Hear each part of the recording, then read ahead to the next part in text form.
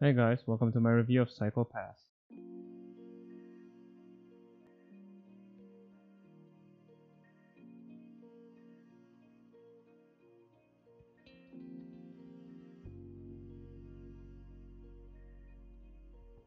To start things off, I would like to say that I love Psycho Pass. Being a show from the year 2012, it could have been just another action anime with a cute main girl and attractive Bishonic cast, which, fortunately, wasn't the case. With how the seasonal anime of summer 2020 is littered with bright and cheery stories, which I also like mind you, such as Oregairu Season 3, Rent a Girlfriend, and Uzaki-chan, I would like, however, to talk about a show that's objectively a lot different in tone. So today, viewers, I would like to tell you as to why I think Psycho Pass is worthy of your time. I would like to discuss the show from 4 categories, which are story, characters, art and sound, and overall enjoyment.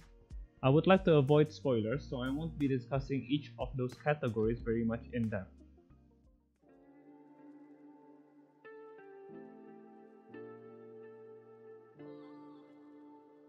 Psycho Pass's screenplay is written by Gen Urobuchi, who, if you do not know, is famous for writing stories that deal with dark and nihilistic themes. His other famous works are the likes of Fate Zero and Mahou Shoujo Madoka Magica. Knowing that, however, even if I highly recommend this series for you to watch, let me clarify that Psycho Pass is a bloody, violent, and disturbing show, which is why it is not for those with a faint heart and a weak stomach. The plot revolves around a futuristic world dependent on a system created solely to improve the human society called the Sibyl system. Through scans done by the system, it determines everyone's place in the society.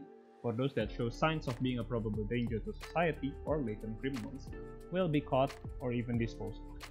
To put it in simpler terms, if you have dangerous thoughts and it shows through the scan, you will be taken away. With how controlled you are in such society, this begs the question of, when your life has been decided by the system for you to act as a model citizen, are you still in control of your own life? Personally, I was compelled by the subplots sprinkled in the story, such as the dystopian futuristic settings, the mysteries of the human psyche, and the thin line between right or wrong. Not to mention, the story puts in social commentaries, such using themes of inequality in the society and the fear of confronting reality by immersing yourself in a virtual world. For those of you book readers out there, the story also borrows some concepts from famous works such as the science fiction novel Do Androids Dream of Electric Sheep by Philip K. Dick to George Orwell's 1984.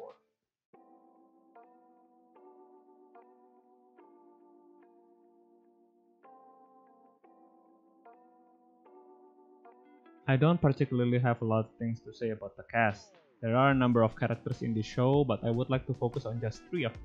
First off, Inspector Akane Tsunemori. She is the main character and we, as the viewers, would spend most of our time following her as the story progresses. She serves as the newbie that receives exposition dumps, which helps us as viewers understand the world the story takes place in. For some, her character seems rather naive and idealistic, and that would be a total turn off for some. But I feel like that's to put more emphasis on her growth as a character as the story progresses. Second is Shinya Kogami, who is the subordinate of Akane Tsunemori and also a latent criminal. With any other detective show in existence, Shinya Kogami is your average strong, badass, grumpy main character of a detective. He is written as a polar opposite of Akane Tsunemori in terms of principles such as that of his view in justice and human nature, and that chemistry between the two is the driving force of the show. Lastly would be the main antagonist of the show, Shoko Makishima. I cannot say much about him without actually spoiling the plot, but unlike other one-dimensional characters, he acts as a bright, interesting, and somewhat likable villain, which for those that have watched Death Note can easily compare him to that of Light as a character.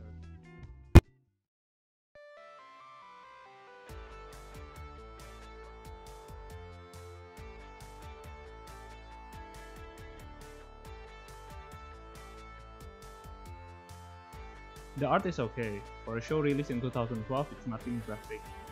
But I find the scenery to be very beautiful. Buildings, parks, even lighting is done really great.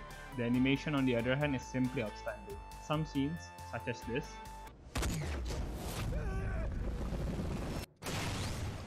shows just how well the animation is. Props to Production IG. The sound, however, is maybe my favorite part of the show. Of course, I might be biased here since the opening is from TK, which for those of you that watch Tokyo Ghoul might be familiar with its absolutely iconic opening song Unravel. And not to mention the ending is from Egoist, which for those of you that might have watched Guilty Crown would attest to how good Egoist is, even though honestly Guilty Crown in and of itself is kinda meh. After recently watching the show again in preparation to writing this review, I find that Psychopaths have gone through the test of time and therefore are still worthy of a watch. Of course, as I've mentioned earlier, this show might not be for everyone because of its themes and plots. However, I would likely give this a 3 episodes trial for those of you that just want to try it out.